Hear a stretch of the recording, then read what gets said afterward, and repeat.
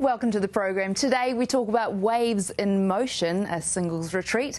We talk about daffodils and the coming of spring. We find out about the approaching event Moving Planet, a day beyond fossil fuels, and big plans for the Christchurch art scene. We talk with Feeney about that. But first on the program, one of the most knowledgeable and respected teachers of Tibetan Buddhism in our part of the world. Khenpo, you're in Christchurch over the weekend. Tell me about the workshop and the chats that you've been having. Yes, this is my first time in Christchurch. I always like to come in this part of the world because it's very similar to my hometown Tibet. It's like a mountain, beautiful lake. So I came this weekend in this Christchurch. I run 3 courses. Friday night I gave a public talk, coping with the change. And then the weekend I ran a meditation course. How did they go and what was the reason for it? I think my belief, because I'm Buddhist, we believe it's like a healthy mind is very important in this world because we need more than ever.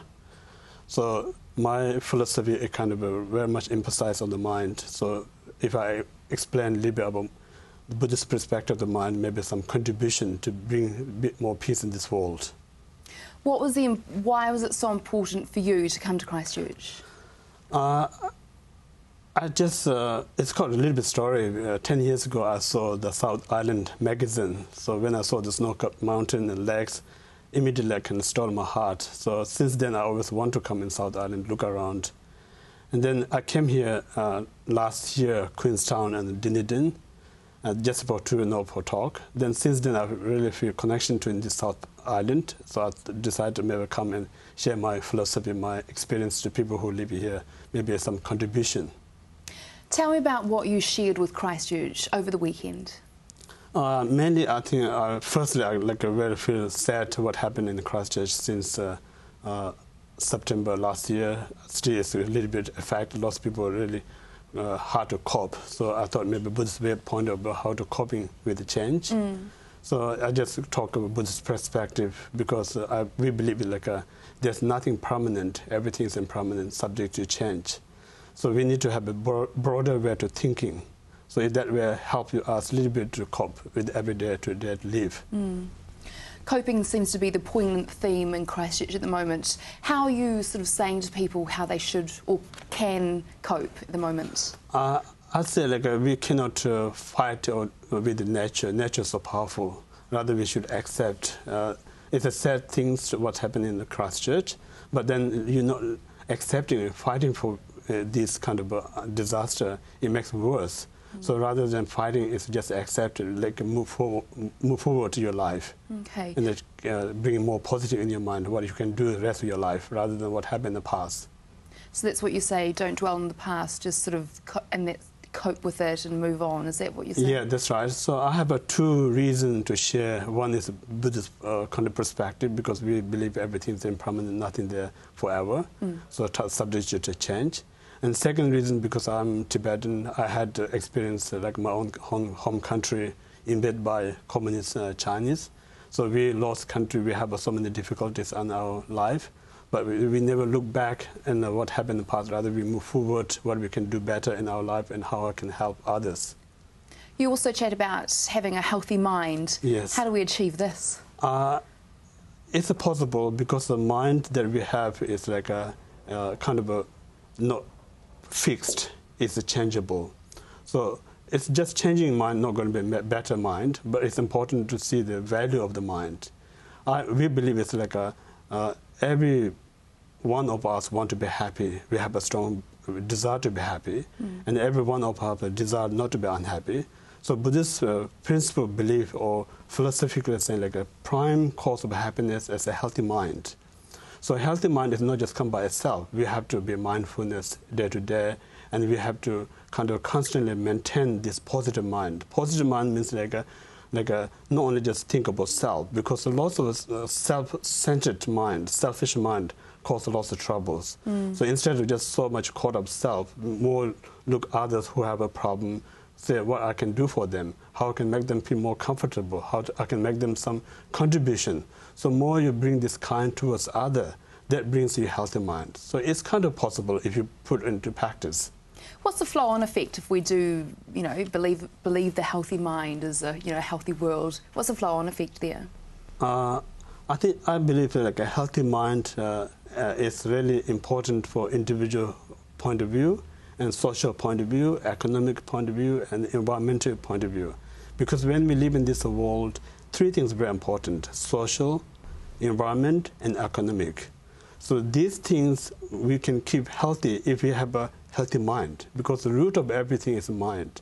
Because at the moment, if you look at our world, economic is a big disaster, and environment also so much facing trouble.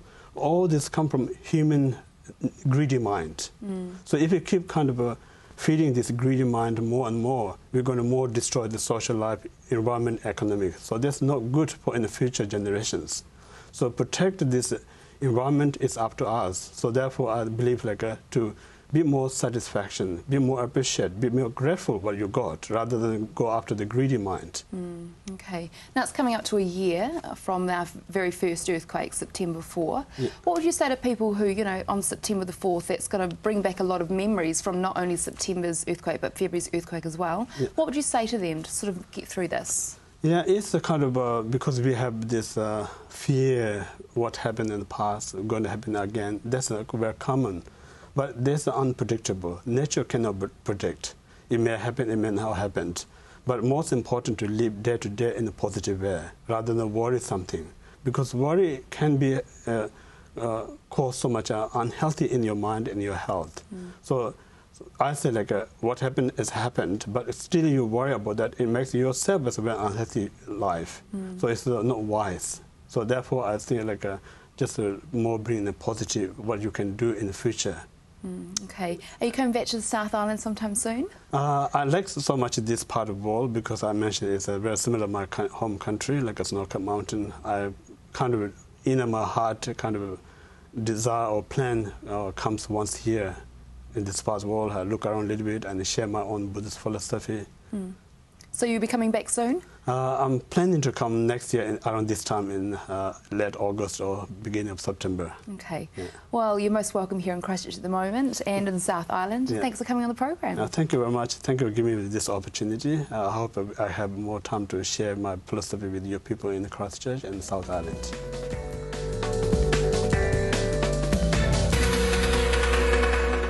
Now, for all you singles out there, Suzanne might just have the ticket for you to meet that very someone special. Suzanne, tell me about over the weekend you had Waves in Motion. Yes, we did. Tell me about it. It was in Kaikoura. It was. It was it was like a singles retreat where we took a group of people from Christchurch to Kaikoura to meet Kaikoura singles, and we brought down some singles from Blenheim, and they took the train journey each and joined together in Kaikoura. Fun. It was fabulous. For singles, fun. Yes. Now, any gossip from the weekend? Anyone I have together? been sworn to secrecy. What goes on tour stays on tour. Oh, come on. There were some connections. Okay. Yeah. Well, there were some good. gorgeous connections, actually. And because the base group from Christchurch, they're actually members of our club, we had that structure, and it just went from there, and it was very friendly. It was just lovely. Yeah. This is something that you do. This is part of your job. You're known as the Cupid without the arrows. Is that right? Well, not exactly. Well, I've had a heart for the unattached for a long time, like 12 years, and I figured that somebody's got to do it. Yeah. And I think that even like with this last year, I've realised why I do it, because it's just so hard to meet people. Now we don't have the venues available that people can guarantee they'll be able to go and meet single people.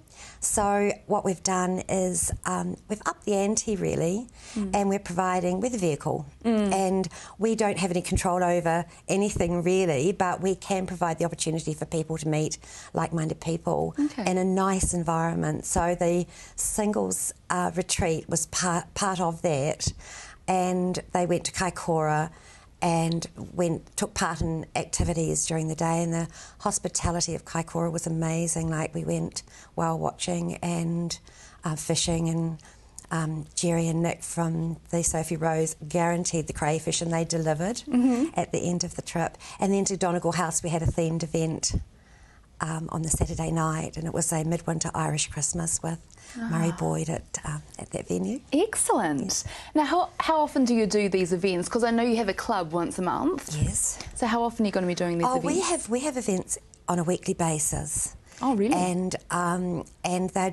we might have cocktail parties. There's actually three prongs to what we do. We have the expose, which is 30 to 45. Bonjour is 45 plus, but between 40 and 45, the people can go to both, and it's just age generated, and so that people are meeting and they've got a little bit of flexibility. And it's cocktail parties or dine outs, or we sometimes do temp bowling and sometimes do waves of motion. Yeah. And then we have a new one that we've launched just in the last 12 months called Club Evolution, where we put everybody through a personality DNA, because, I mean, I can't be cute, but I can't get it right. And so I need some other fallback systems to work by. So we do a personality DNA test, and we have a questionnaire. We meet the people, and they dynamic at our events, and then we pluck out of our membership the people we feel should meet. So there is a little bit of manipulation that goes on. Interesting. But based on some good foundation. Yeah. So do you have people coming to you saying, look, I've been single for too long, I need you to introduce me to somebody? And yes. Is that what you do? Yes. You do? Yes. What's your success rate like? It's been very good. Really? Yes, it's been very good. We've had a lot. We base it on friendship, because I think if it's warm and friendly, then anything's got a chance of growing. But we've had a lot of marriages, a lot of people getting together, and some people come back after it's possibly not worked out, which is great, because we love to see them come back. They don't want to come back, but we love to see them come back. But no, it's the success rate's very, very good. But you know, when you look at the last 12 months. Being unattached is not favourable. It's not, I mean, it's okay. I mean, people often don't need people, but when you look at the last 12 months, where some people could have done with that someone to help them make decisions of where do I go now, someone to give them that hug, to say it's okay. When you're a little bit scared of what might be or what's happening, someone to be there. So that friendship's really important. So that's what we're really pushing as a starting point. So now it's like a good time, you know, than any, to get together and to come to your club, your once-a-week club. Oh, yes. Yes, I mean, they can come to whatever events they want through the course of the month. Okay. Yeah. Do you have a good mix of males and females? You know, I've just been smiling since the weekend, because we can't get the weather right. We don't have control over that, and we can't get the gender balance often right, because it depends on who books in, and we got it all but one. Oh, really? Yes, and at the events, yes, occasionally it will fall one way or the other, but we've been very lucky, because we set a fairly good standard with it, dress code, etc. So I think where the men, it's sometimes hard to get the men do come because they kind of like the style. Yeah, okay. And, you know, the age ranges, as you say, there are two different groups? Yes, there are. So 30 to 45, 30 to 45 is the expose, and 45 plus is bonjour, but then between the 40 and 45 they can go to both. But that's for the dine-outs, we break them up, otherwise the cocktail parties are mixed. When's the next event this coming? We're just doing the calendar now to come out this week for September. Okay. But we do have a mingle with music at the end of the month. It's always the last Saturday of the month at Elevate. Okay. And where can we find out more information, Suzanne? You can find it on the website, which is www.eventcreation.co.nz. Okay, eventcreation.co.nz. You are Christchurch's Cupid, aren't you, really? Well, I don't kind of see it that way. I am doing my level best to make things happen. Well, okay, excellent, Suzanne. Thanks for coming on the program today. After the break, we chat with Rachel Vogan about gardening.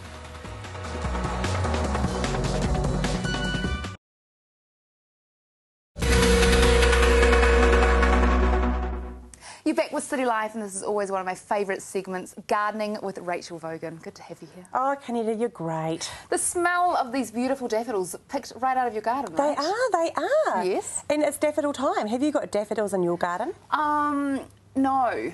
And I do have a garden now, so I have moved. So Crikey. perhaps I should plant some daffodils. Well, it's not the right time of year to plant them, but it is the right time of year to pick them. Okay. And there's a phenomenal display in Hagley Park at the moment of daffodils and in gardens all around the city. Some people are quite convinced that with the liquefaction that's come up from underneath the ground, that the daffodils are actually better. Really? But in some, yeah, they are. A lot of people think the micro minerals that have come to the top with the liquefaction have actually really helped their daffodils bloom this year.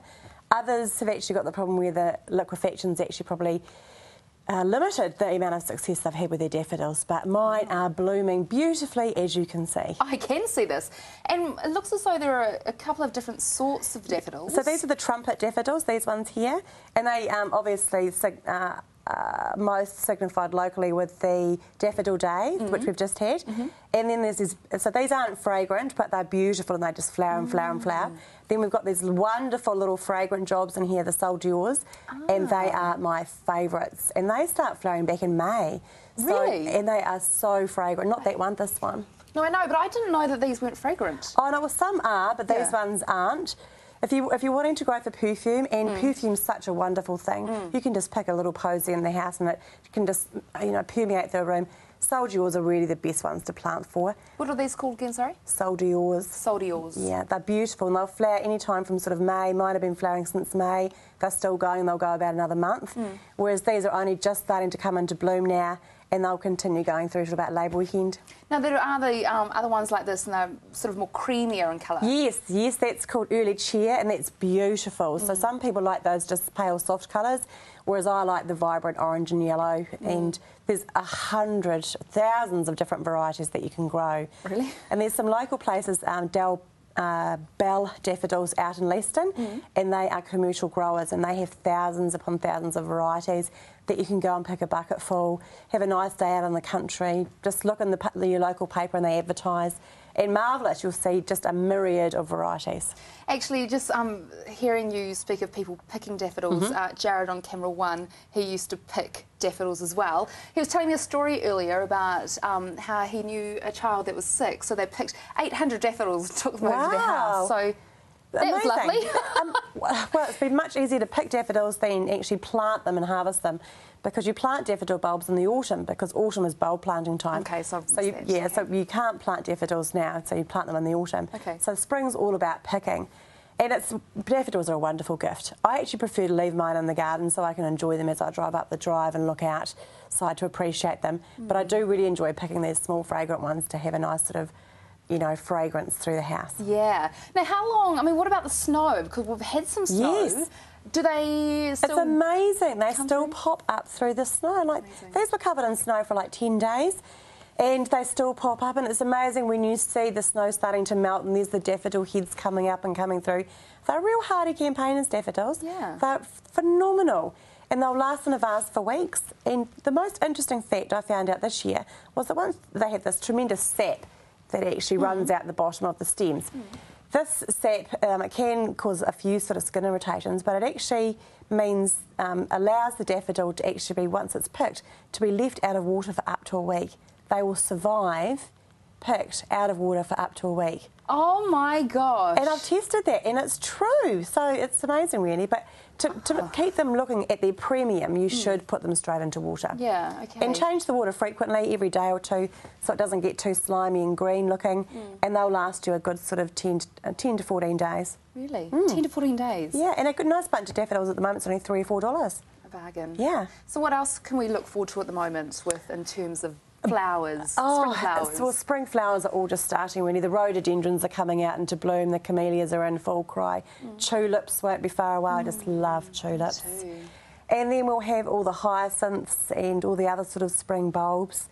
And then we'll be heading into rose season, which will probably coincide with Cup Week. Oh, cool. And then it's into Christmas lilies, my quintessential favourite flower, Christmas. Me too. Oh. Now, when can I plant them? Am I too late? You're bordering on being too late. Okay. Bordering on being too late. I've got a garden. I've got a plant. Oh, really? Well, I've got a small garden, yeah. Okay, so Maybe I should do something. Generally you do those in the winter. They are in the stores now, and the bulb's about the size of your fist. So if you get into the garden centre soon and you can plant them in a pot or in the garden, you will have something blooming for Christmas. Oh, Yeah, they are my favourite too. You know the downside to them though? Is the pollen. I don't have a problem with that, but other people do. No, the pollen, like, it stains. So whenever I go to I sniff know. it, I get it all On over my white nose benches and things like that. and all over my clothes. I've got Christmas lily pollen stains on everything. But it's such a lovely smell, though. Oh. Do you know, something that's been pressing on my mind during this whole interview is just thinking, we had the Horticultural Society on the programme a few weeks ago, and the #1 flower in Canterbury, Christchurch, is the rose. Yes. Second is daffodil. So, yeah. Well, where they're situated in the middle of Hagley Park, they're surrounded by them, and the daffodils in the park this year are looking fabulous. So maybe if you're getting out and about for a walk, try Hagley Park. Sounds like a good idea. Yeah. A little bit of fitness there for you as well. So, hey. Bring it Rachel, in. thank you for coming on the programme. Good to see you. We'll be back after this break.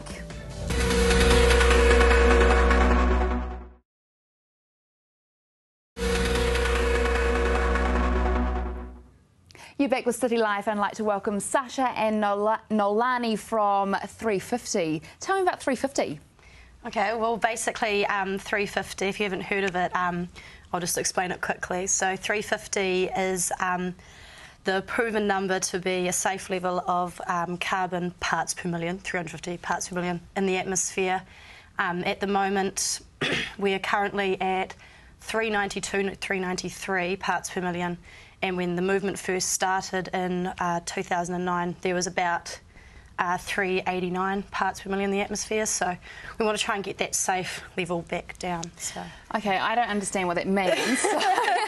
No, Lani, can you just break that down a little bit further? Yeah. What's 350, what's 392, what does it mean? 350, the organisation we're part of, 350.org, it's a international movement based on getting the number back to 350 parts per million of carbon dioxide in the atmosphere. Okay. So what that means is that there are gases in the atmosphere, carbon dioxide being one of them. 350 parts per million is the amount that's considered safe for humanity. So this number, we've named our organization after this number, counting to bringing back our level, which is at 393 now, back down to 350. Okay. So yeah, so it's going up because of humanity's actions and things like that, and then just the natural fluctuations in the earth. It's just to explain it in 3 seconds. It's kind of difficult, but yeah, it's basically it's based on the level that is considered safe for humanity, which is 350 parts per million of carbon dioxide in the atmosphere. Okay, now you are both youth activists and you're part of 350. So what do you do in your group? What makes you a youth activist? Oh, well, basically for the Moving Planet Day, which is 24th of September, we are basically the facilitators for Christchurch.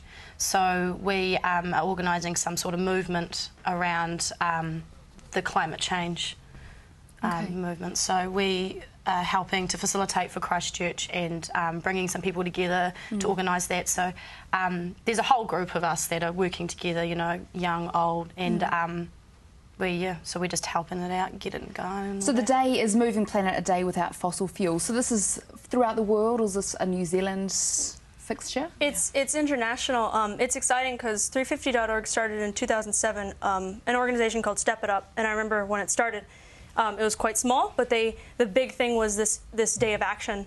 And it's evolved into 350.org, which is an international organization. There's like 183 countries that have official branches now. In the past 2 years, they've had days of action.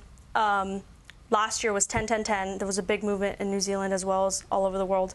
And CNN has been calling it the biggest political movement of all time. And this year, our day of action this year is Moving Planet, September 24th. So that's going to be another big thing too. So if you go online or if you watch the news, I'm from the States, so I'm also watching what's going on there.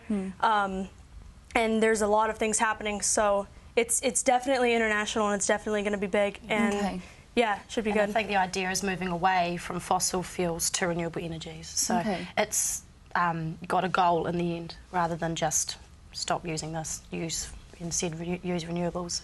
Why is it so important for the peer review to be involved with this? Well, we basically need to get the word out there and show that anyone can do it, so anyone can be involved, and you just got to get out there and do it. You just want to we just got a passion to show, you know, we see with what we do at uni and all that what the effects are, and so basically that's why we just wanted to get involved and just do it. And I mean, once you're aware, you can't just be, you know, blind to it. You've just got to do it. What's this doing to our planet, to Earth?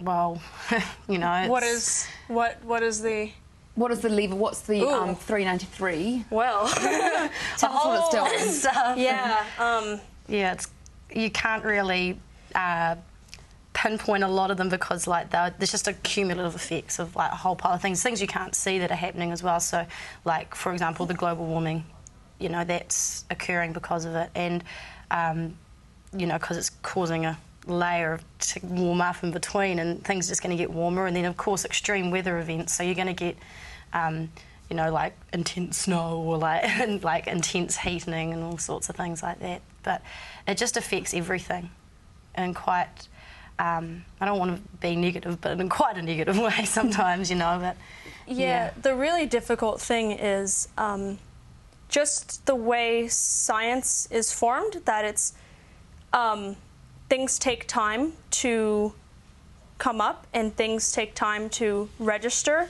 as this is what's really happening.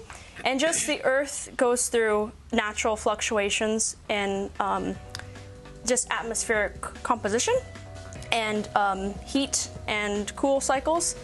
And because we've been adding carbon dioxide and all this to the atmosphere because of the Industrial Revolution, burning fossil fuels, things like that, it is accumulating, but just in our lifetimes, because we have very short lifetimes in comparison to the rest of, you know, the Earth's.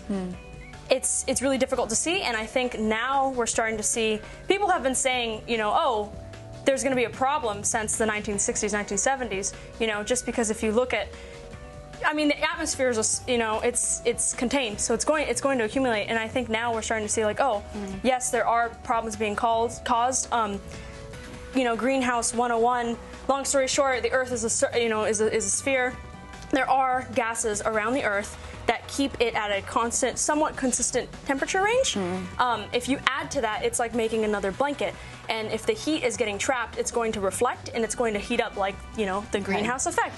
Yeah. So it's really difficult to say, oh, look, it's happening right now, because now we're starting to see what's happening 30 years ago because of the way the delay works. Okay. So, all right. So to find out more, we can go to 350.org. Yeah. And to find more about Moving Planet a Day Without Fossil Fuels, September 24, how can we find out more about that? There's a website, movingplanet.org. Okay. It's really cool because it's not just 350, it's World Wildlife Fund, it's Sierra Club, all over the place. So it's an international website. Excellent. September 24. Sacha, Noelani, thanks for coming on the program. Sure, definitely. After the break, we find out more about the draft Central City Plan.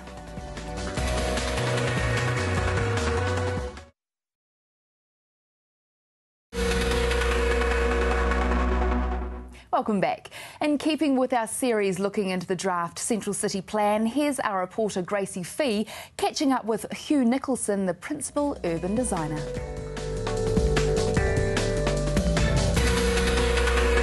So what are the main aspects that the redeveloped Central City is going to offer? Well, one of the key themes for the Central City Plan is city life, and we want to make the city a vibrant, desirable place to live. We see this happening in a number of ways, and the council will three ways we see this being promoted. One is investment in public facilities, so catalyst projects to bring people and activity back to the central city. One is through the investment in infrastructure, so in a smart city, sort of in broadband, you know, as we replace and repair the infrastructure around the central city. And the third area is through providing regulation and incentives, you know, to encourage private development to happen in the central city. Because in the end of the day, it's likely that the private investment will be much greater than government investment. What we'd like to see is more mixed use. So we envisage that we hope there'll be more people living in the central city. We will be encouraging this through incentives, so providing incentives for residents, so remissions on development contributions, and possibly supporting first home buyers, to reducing the level of deposit required to buy a house in the central city. We'll also be we're looking at regulatory changes to make it easier to build houses in the central city, and to ensure that they're of a good quality, so that they're good places to live. This is obviously a broad vision. Is it realistic? We'd like to think it is, and well, it is realistic. But look, as I've always said, the future of the central city is really in the hands of the people of Christchurch, both the landowners, the business people, but also the public. People choose to come and live and enjoy the central city, we can make it a great place again. If they choose not to come back, then it'll become a dead end, I guess. So one of our first challenges is to attract business and investment back to the central city. So the central city plan aims to give confidence, to give a clear direction as to how we see a vision as to how we see the central city developing, and to provide some direction as to sort of the development we'd like to see. Okay, what have the community asked for in the central city? What are the main things that they want?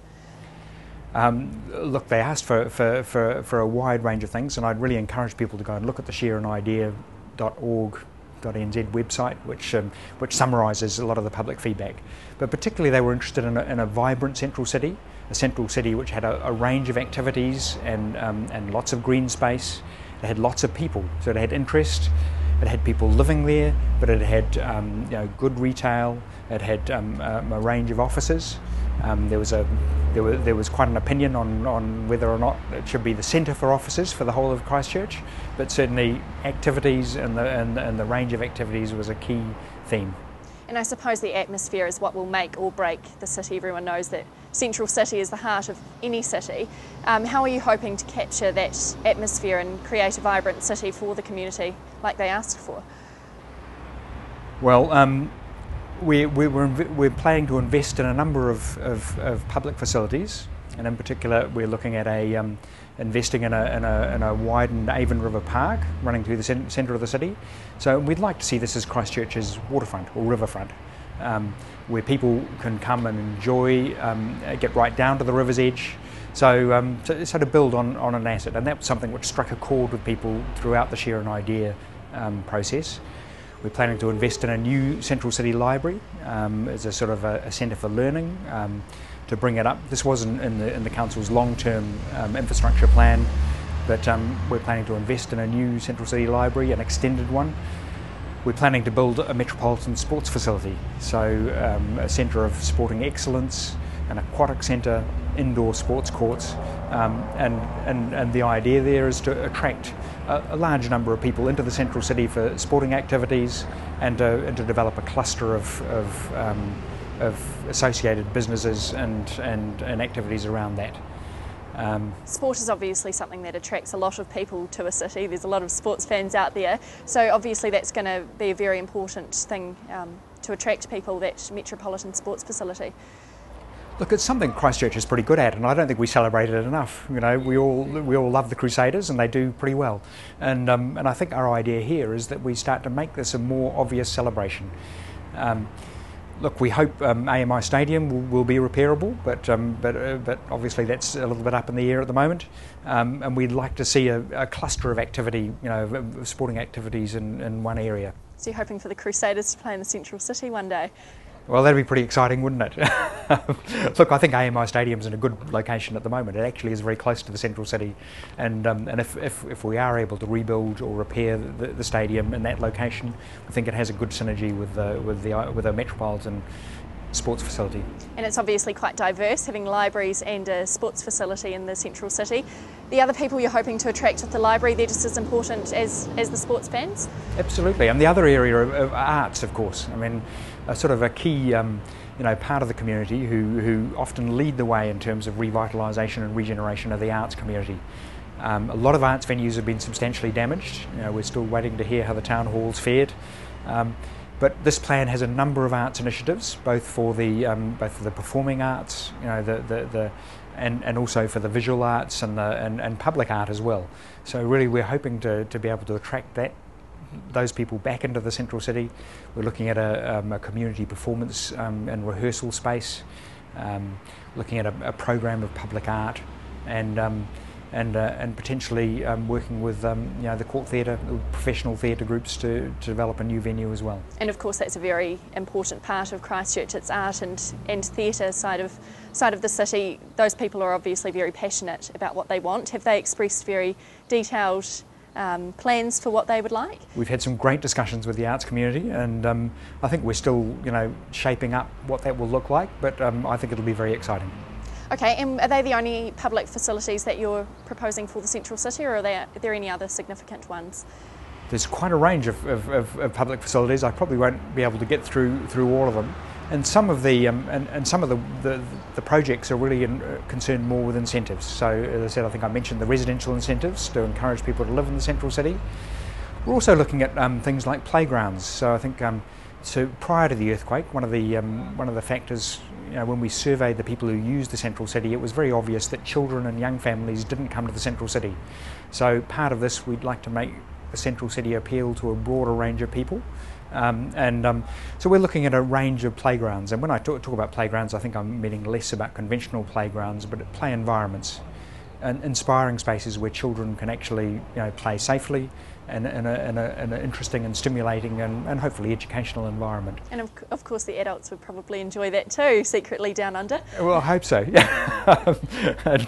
and along the river will be a key theme for that, for those playgrounds. So we'll look at finding sites there. But yeah, no, very positive. Maybe a lot of red zone residential areas will be turned into play areas, do you think?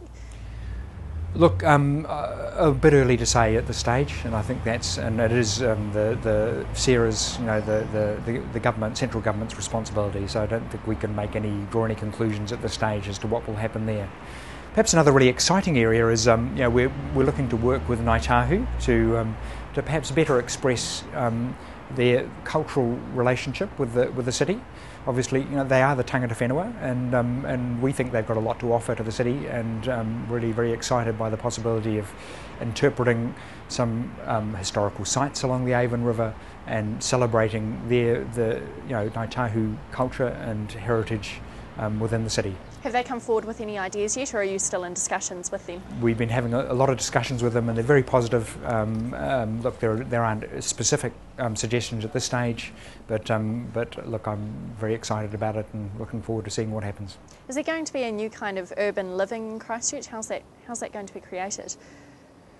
Look, I think if you look internationally, it's very obvious around the world that some people like to live in urban and central city environments, and certainly we can, if you look at Wellington, Christchurch, and internationally, there's a very clear trend for an increase in inner city residential populations. We haven't seen that to a significant degree in Christchurch at this stage. And look, it won't appeal to everybody. It probably is a small percentage of people who want to live in an urban environment. They want to live with lots of activities, close to culture, cultural events and cultural facilities. So look, I think we're likely to see that as a result of this earthquake. It's not for everybody, but we think it'll add an extra dimension to the inner city. And of course that will draw people in, and especially with transport worries for the future and oil prices, people are wanting to live in clusters among where everything's happening. That's obviously going to be an important part of planning the urban design of the city. That's right. Although a lot of what I've talked about has been within the kind of the central city, the CBD, the central business district, if you like. We also recognise there are a series of inner city residential neighbourhoods around the CBD, and those are essential parts of the central city, and so we're looking to support those through developing additional neighbourhood green space, additional neighbourhood facilities, and we see them as a key supporting role in the redevelopment of the central city. A great city is obviously one that makes people want to stay and they feel stimulated by it. What ideas have you got in mind for helping that happen? Oh look, a key part of the plans is to create a high quality public spaces. So I think it's very clear that that where people have spaces that are enjoyable and pleasant to visit, that they'll stay longer, they'll spend more money, they'll go into shops more, and it'll make a place that people want to come back to. So we have a program of street enhancements, particularly for the core of the city, the CBD, and we hope that'll complement the private investment and provide an attraction, a reason for people to come to the central city and to come back again. And you're also planning on removing zoning for residents in the central city, so they have more choice of schools. Is that going to help with that? One of the ideas, we'd like to make this it's a city for learning, and a part of that is obviously a new central city library with enhanced digital facilities and possibly co-located with the National Archives but another part of that is looking at schooling, and particularly if we want to attract families, and we felt that one very simple and relatively low cost way of attracting people into the central city was to remove the school zoning in the central city. So to give people a choice, that if they came and lived here, they could send their children to school where they wanted to within Christchurch. Obviously schools are a big thing for Christchurch people. We think it's a very positive idea, but and we're in discussions with the Ministry of Education about it. It does have repercussions in terms of sizes of schools, so there's a bit more talking to happen yet. Okay, and you're also wanting to link the central city with tertiary education, maybe a light rail system going out to the uni. What's that hope to do for the central city in terms of vibrancy and attracting people? Oh, look, Christchurch is tremendously fortunate. We've got 3 very strong tertiary institutions with the University of Canterbury, Lincoln University and the CPIT. And CPIT is a key stakeholder in the central city. They have a central city campus, and we look forward to working with them really closely. Very exciting. We felt the University of Canterbury is in a suburban location, and look, for the university it's a great site, but we'd love to draw some of that energy and the vitality that student life gives back into the central city. So we thought one of the ways we could do that is potentially making a very strong public transport corridor between the university and the central city, and a light rail corridor as the first stage of a more strategic network.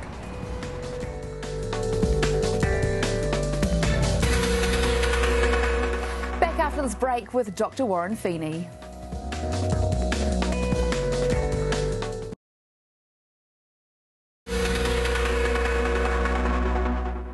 Finally on the program, our usual arts segment with Dr. Warren Feeney. But Warren, you brought a friend with you today.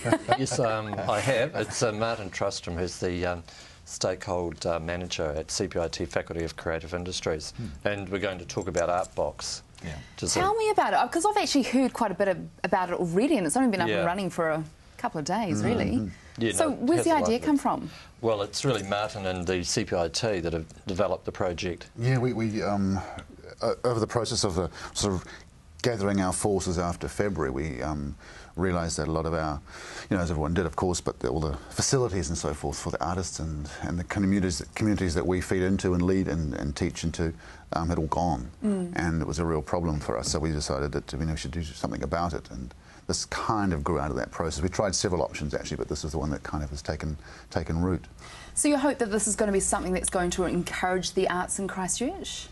Well, absolutely. I mean, the idea behind them is that they're mobile, flexible, cheap, so that the artists can basically get it back up on their feet. Gives them a reason to stay here, gives them places to show, gives spaces for people to re-engage with that community, because it's one of those things, arts at the end of the day is kind of probably not given the recognition it needs in the sense of how much it contributes to the life of a place, and in the broader sense too. I don't just mean visual arts, I mean the whole, from performing through to visual and so forth, but supporting that helps people kind of live their lives and enjoy their lives, I think. It's actually, I mean, I always think of this project and other projects involved the arts at the moment. There's so much about space. It's that simple, in terms of recovery.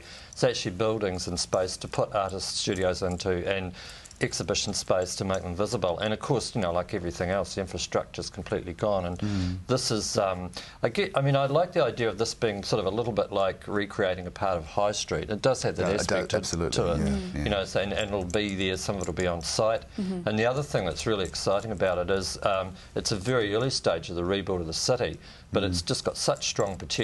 potential because a number of the modules can also be moved into other parts of the city. Amazing. It's actually a new way in which artists will be able to engage with communities and with the arts, and I guess also take more control over what they're doing. They can do it without a dealer gallery or a gallery kind of representing them if they wish to. Absolutely. Well, let's have a look at the pictures that we're talking about, because I know that we do have some, so we'll take a look at them. So can you explain what this is? Is this an actual gallery? This is an actual gallery. The whole design originally grew up around the use of containers.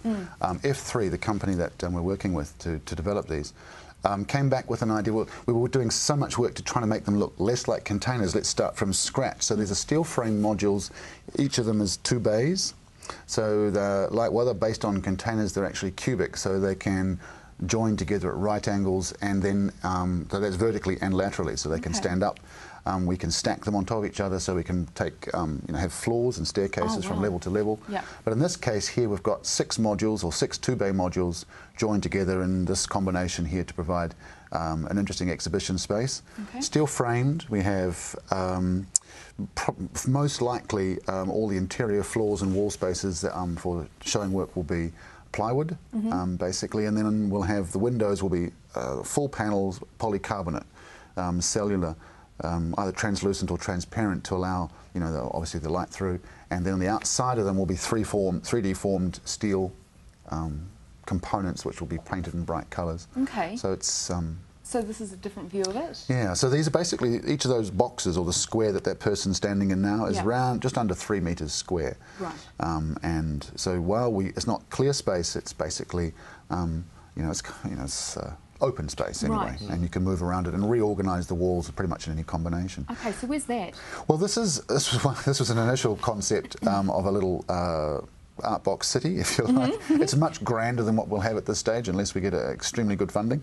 But the idea here is just to sort of show how they can be stacked. You can see some of them in the middle that are standing up on end, which could be light wells, for example.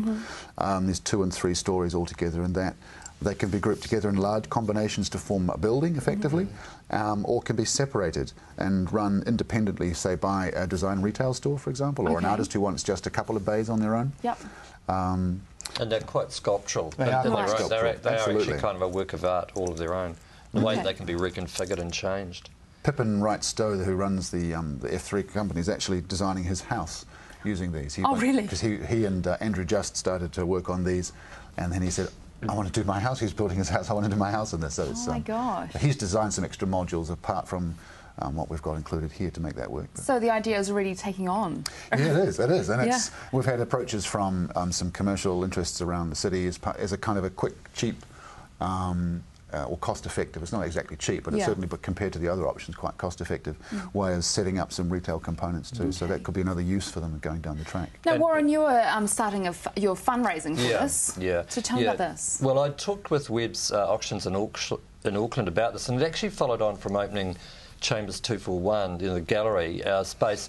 We'd had some works offered to us by artists to auction, and we thought about taking them up to Auckland. When I spoke to Webb's, they said, why don't you look at doing a bigger fundraiser than just, half a dozen works. So I talked to Martin about this. I was aware of the module project, and it seemed an ideal notion. I mean, do a fundraiser, but do it once, and do it on a bigger scale. So I've been contacting, well, we actually only started last week, but the interest and the feedback's been great. Obviously I'm seeking artists, I want to support it, but also we're getting offers from other artists coming in, and certainly the feedback has just been consistently very, very strong. I think people are just really pleased. The arts community and the artists I've talked to just seem so pleased that there is something that's affirmative, something that's very tangible, because these, they cost $12,500 each to make, and with 18 of them, you've got a very kind of tangible and very solid way in which the arts can actually partly be put back on their feet very quickly, and they look great too. So yeah. So can artists still get some space in there, or is it all taken up? No, not yet. No, at the moment we're just starting to. Well, very shortly we'll be going out and saying, if you want to book space now, drop us a line. And people can book them for sort of 3 weeks if they want to have a show. Great. They can use them as sort of like an artist in residence space where they might take them up for an entire year, which is also fine. Yep.